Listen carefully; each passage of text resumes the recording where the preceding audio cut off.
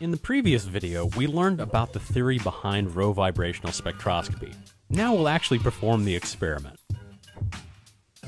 HCl and DCl are found in the gas phase when they are pure. Therefore, we'll use a gas manifold system to prepare our samples. Before entering the lab, remember, there are some specific safety hazards. HCl is corrosive. Avoid exposure to HCl. Gas manifold systems handle gas under pressure.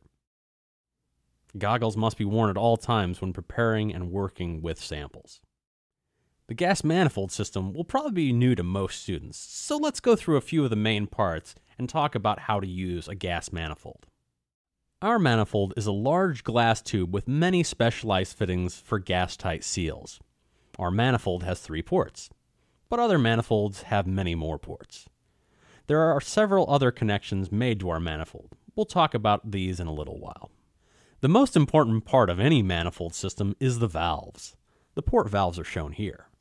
Valves can be opened or closed in order to access or isolate different areas, cells, or samples that are attached. In our manifold, these valves are made of Teflon and seal by tightening in a clockwise fashion. By turning counterclockwise, you open the valve. When opening or closing a valve, make sure to hold onto the valve housing with one hand and turn the valve with your other hand. This makes it less likely to apply a torque that could break the fragile port. In most manifold systems, there will often be more valves than you will actually need to use. A vacuum pump is used to evacuate the manifold system or any components connected to the manifold. The vacuum pump is not seen here. It's actually in the cabinet below the hood. The pump is connected to the manifold by a large red tubing on the left side of the manifold. The manifold can be put under vacuum by opening the vertical valve on the left. When you open this valve, anything that's in the manifold will be evacuated by the vacuum pump. Many samples, including HCl, can do damage to a vacuum pump, so you need to trap these molecules before they reach the pump. This is accomplished using a cold trap. The trap will be cooled with liquid nitrogen in our experiment. However, there are many other cold trap baths that can be used. With a cold trap, gas phase molecules can be trapped and disposed of at a later time. The HCl-DCl sample will be transferred from the sample source to a sample cell that you can use in our spectrometer. Our sample cell has 2 ports, each with a valve. You will only use one port. The windows on either side of the cell are made of sodium chloride. Do not touch these windows. Our gaseous HCl and DCl sample comes in a small gas cylinder. We have the tank connected to our middle port of the manifold. The sample cylinder, also called the lecture bottle, has a main valve, which is blue in this case, and a needle valve, which is black. Needle valves allow for precise control of a valve so that it can be opened slowly. This is useful when trying to control the flow of a gas. We need to know how much of our sample is actually in the sample cell. Since gases expand to fill their container, volume is not a good measure. Instead, you will measure the pressure of the cell, which can be related to the number of molecules in our volume. You'll monitor the pressure using this gauge, which has units of torr. Let's start our experiment. Whenever you work on a gas manifold system, you're working with vacuum and pressure. If a component in our system were to fail, glass and chemicals can be forcibly expelled. For this reason, goggles are required when working with the manifold. You should also wear gloves for this experiment. First, obtain the sample cell from the instructor and attach it to the manifold. Make sure not to touch the windows. The ball on the sample cell fits into the socket on the port and is held together with a clamp. Make sure to stabilize the cell with the platform. Next, install the cold trap. There is a large O-ring that is used to seal the trap. Use the large clamp to keep the trap in position. Turn on the vacuum pump using the switch located below the hood. You'll hear a gurgling noise as the pump works against high pressure, in this case atmospheric pressure. The noise will quiet as the pressure in the system decreases. Open the valve to the vacuum pump.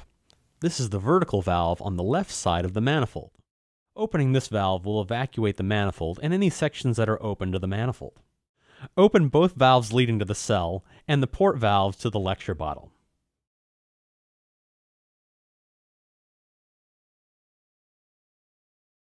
At this point, the valves shown here should be open. The rest should be closed. When the system comes to equilibrium, the pressure should be fairly constant and less than 30 torr. At this point, your cell has been evacuated and will serve as a good background for the sample. Close both valves for the sample cell. With the cell valves closed, you can remove the cell from the manifold without breaking vacuum in the manifold, while simultaneously maintaining vacuum conditions in the sample cell. Gently rock the sample cell toward you to break the seal and remove the cell from the manifold system. Do not pull down on the cell. You are now ready to acquire a background FTIR spectrum. Carefully take the sample cell to the spectrometer. Slide the sample cell into the holder and close the lid on the spectrometer.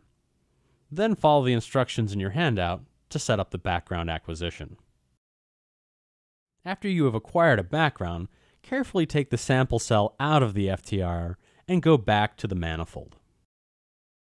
Attach the sample cell to the manifold, again making sure that the cell is stabilized. Open both valves leading to the cell. The pump will most likely get noisy, as it has to pump out the atmosphere that was between the two valves. Ensure the main valve to the lecture bottle is closed. After ensuring the manifold valve is open, you can open the needle valve to the lecture bottle.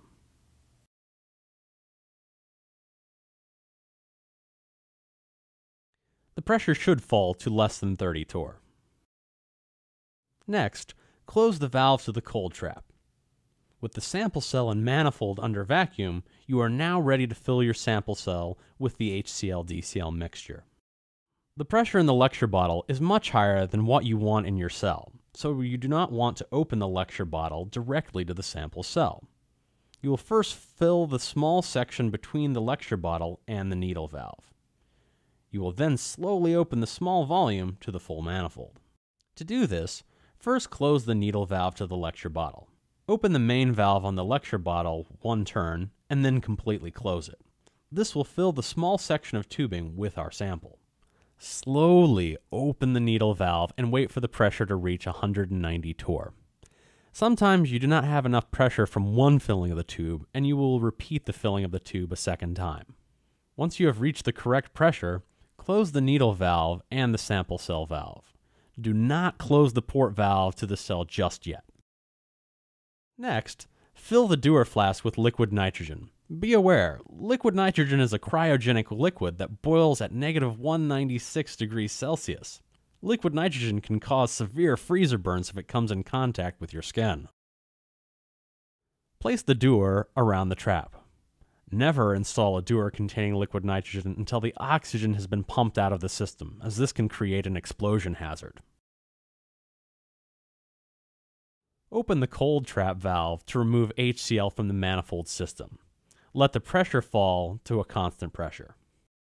Next, close the sample manifold valve in order to disconnect the sample cell.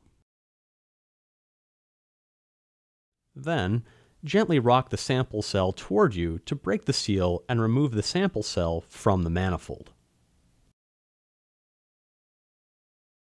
You are now ready to acquire a sample FTIR spectrum. Follow the handout for details on setting up your acquisition. After completing your acquisition, see your instructor for details on how to empty the sample. Now, before you come into the lab to perform your experiment, take a minute to answer the following questions as part of your pre-lab. These questions can also be found in your experimental handout. This laboratory experiment will allow the observation of both the fundamental and first overtone bands of HCl and DCl. Explain what is meant by fundamental and overtone bands. Which band do you predict to be more intense?